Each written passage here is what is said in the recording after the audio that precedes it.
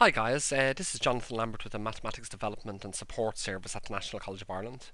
And this short video, another video in our series of videos dealing with propositional logic, is going to explore De Morgan's laws and in particular De Morgan's two laws. Okay, but more importantly, we're going to show how to prove or how to show logical equivalence, the equivalence of two propositional statements, and we'll use De Morgan's laws in this case as an example. Okay, so what does De Morgan's laws tell us from a propositional perspective? Okay, well, let's say the first version. Okay, let's say law 1. Okay, says that the negation. Okay, that the negation of a proposition ANDed with another proposition is equivalent to the negation of the individual propositions ORed together. Okay, that's one way we could write it. Okay, in this particular, I suppose, let's say, with using this particular syntax and these symbols, the exclamation mark means negation or not. Okay, it could be written another way, and it depends on the notation that you're using. Yeah, and it probably looks a little bit more familiar if I said something like this: P ANDed with Q bar, so the negation is across the and so this particular notation here is equivalent to this notation. And what De Morgan's law says that the negation of P ANDed with Q, okay, or P ANDed with Q negated, the whole thing negated, is equivalent to the negation of P ORed with the negation of Q. Okay, so what we'd like to do is we'd like to prove that the left-hand side, that this thing here, that this proposition here, is equivalent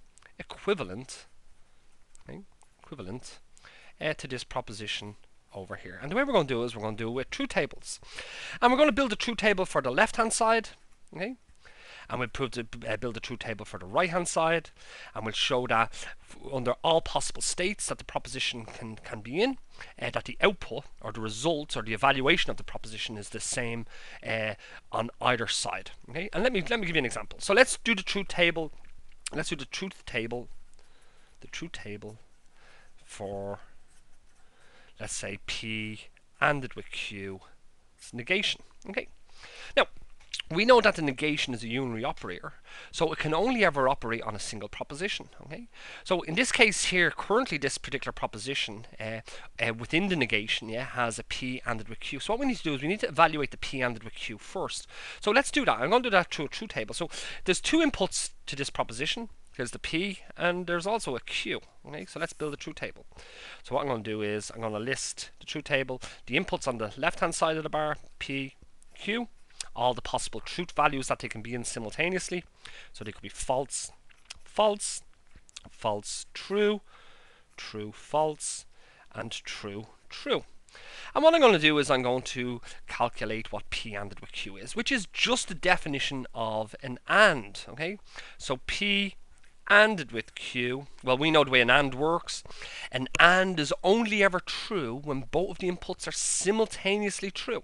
So where are both P and Q simultaneously true? Well, not here, neither there, not there. Here's where they're simultaneously true. So an AND will only ever be true when P along with Q are simultaneously true. Everywhere else they're false. Okay, so everywhere else must be false, and that's the definition of the AND. Okay, but what we'd like to do now is what we have is we've evaluated the AND under all possible inputs, and you can see for any input there's only a single truth value listed. Okay, so what we're going to do now is we're going to negate this particular proposition. Okay, so we're going to negate the proposition, okay, by adding in another column to our table. So I'm going to calculate what P ANDed with Q. That's these values here, what the negation of them values are. So I look at the P ANDed with Q column. Here it is here. We know the way a negation works. If the value is false, its negation is true. If the proposition is true, its negation is false. So falses go to trues and trues go to falses. So in this case here, this false, the negation of P ANDed with Q when it's false becomes true. The negation of P ANDed with Q when it's false becomes true. The negation of P ANDed with Q when it's false becomes true.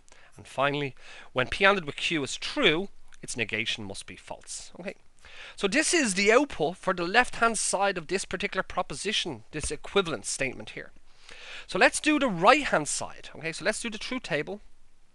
The truth table, okay, for the right hand side, which is P bar ORed with Q bar.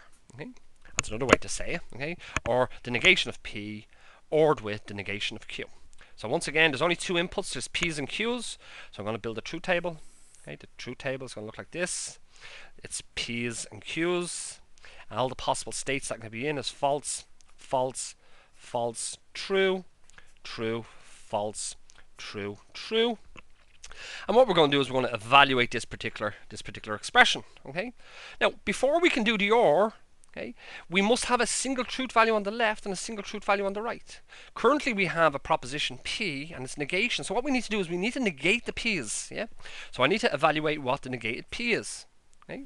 Well, a negated P is, well, here's the P truth values down here, down the first column. So when it's false, it becomes true. When it's false, it becomes true. When it's true, it becomes false. When it's true, it becomes false. Okay.